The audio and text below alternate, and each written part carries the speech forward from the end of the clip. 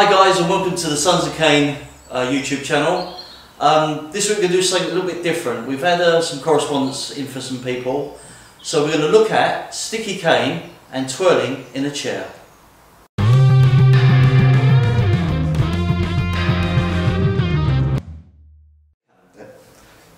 Okay guys, we've been asked some questions about twirling, figure of eight, horn changes. Obviously if you're not involved with cane masters you won't know these things, but good thing to get involved in. So this end with the ferrule is called the tip, this is the shaft, this is the crook, and here this is the horn. And if you look at the cane master designs you'll see there's various types of canes, crooks and horns to suit what you want to do. The question we had was with twirling, standing and seated and in a chair. So for those who don't know, side twirl, figure of eight, these I practice a lot, I use these a lot.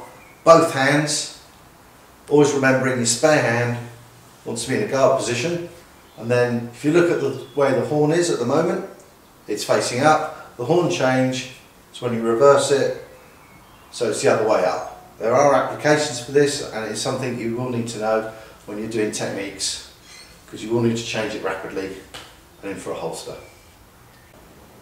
So as you can see, seated position, same thing. Changes the dynamics slightly. Again, guard hand up, twirl, figure of eight, horn change. Can't really holster very well because of the chair. Good thing to practice, you do really perfect your technique when you're sitting down, but you can't get your hips and everything involved. Okay, same with the helicopter, you can still do it, but you'll find there is a little bit less power. But if you're going to start teaching people with disabilities, this is an important thing to do. And again, it helps get your technique down pat, because you can't cheat with this one.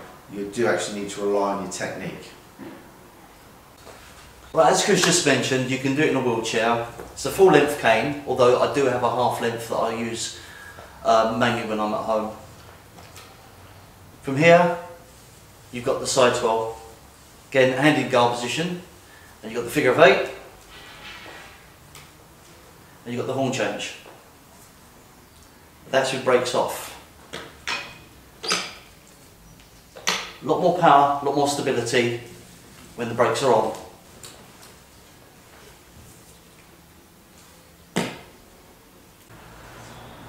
Right guys, this is a little thing that I like to call sticky cane. I don't think I invented it. It's something I discovered about 8-9 years ago when I was training with another club. With the cane, we tend to do things a lot slower and a lot less force. This is just to protect the people we're training with. And people were grabbing my cane. And I got to thinking, well, what happens if I'm a little bit slow and they do grab my cane? How can I defend against this? So we started doing a few little drills, started messing about with it, and over the last 5 years Chris and I have been working together. We just have a little play around, and all it is just angles and changing the force and pattern. It's a very ebb and flow type of martial art. So I'll bring Chris in. So if I'm in a defensive position and Chris jumps in and grabs the cane, we've now got force against force. I've got the whole range of movements that I can use to pull over. If he comes back against, I can pull, and we can just keep going round and round, pull through, grab hands. If he's got a double hand grab on it, I can come under and use his whole arm to go through. There is no set pattern with this. You feel what the other person is doing. You can see their hand, and you can see which way will give them strength or weakness. If they start to bring pressure on that side, you just bring it back. And all it is that if they've got the control of the cane in both hands, and it becomes a pushing, pulling much, let go of the cane. Okay, so what we're going to do now, we're going to do a couple of little drills, and Chris is going to put some protection on, and just show you what sort of strikes you can get from a drill. But we're going to have to be slow and careful, because this thing, even at this distance, will hurt if hit in the head. As you see, my training buddy Chris, he's got his body protection on. If you want to come forward, Chris, just a bit, it's quite robust. But again, I don't want to hit too far and too hard. So we look at coming through on the cane, just one hand grab. Just by pull-push movement. Pull in here, push in there, mind you in a sec. And it's just a strike. Again, up and down movement will go to the head. You can come from the outside in, from there, and then jab. The one I tend to like is use the crook. Bring it over and just straight into the groin. Are you in a box? No. Safety tip, folks. Also, you've got your small strikes here, which you can just in, head, grab and pull.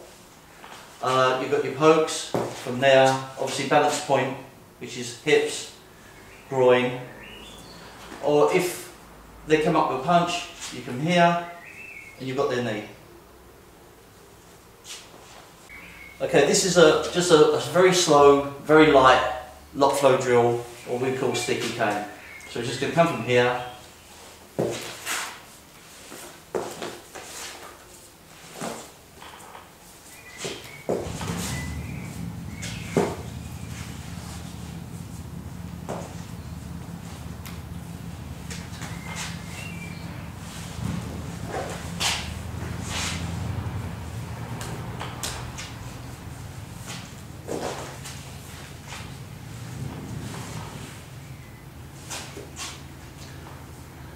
As with everything we teach, play with it. This is not the definitive, this is not the be-all, this is a principle that we use. And it is just literally opposite motion. See where their hand is, go the opposite way. You start getting pressure, go back again. Work with it and have fun. Right. In our system of karate that we do something called pushing hands, we do Wing Chun, they do Chi Sao. For those who've never done this or seen it before, the essential principle with the way we do it, again we've got a guard hand, so as I'm pushing, he's not resisting my force, he's just redirecting it. So the drill to start with is just feeling, and what I'm feeling for is where he's going. I can feel he's pushing that way towards me, so if I go with it, I can pull him off balance, I can start applying blocks, or I might be trying, he's coming down, and each time I'm just trying to relocate his force. I'm not using force on force. So I might be trying to come round, so each way. So you're bending with the force. So when you're doing this with the cane, it's the same principle. You're looking for where it can go, and then taking the force and using it. In the Wing Chun, you do the Chi Sao, exactly the same. I'm going to try and move. So what I'm not doing is applying a force. We're just seeing where that energy is coming, we're taking it, we're redirecting it. It's a constant flow. So it's the same principle with the cane. So if you've never done this before, it's worth training, finding someone who can do it or practicing it. Then you'll get the idea, especially with the cane, there's a lot of force in the cane. If you can redirect that energy of someone pulling your cane and direct it back on themselves, it's a really good technique, especially, again, limited mobility.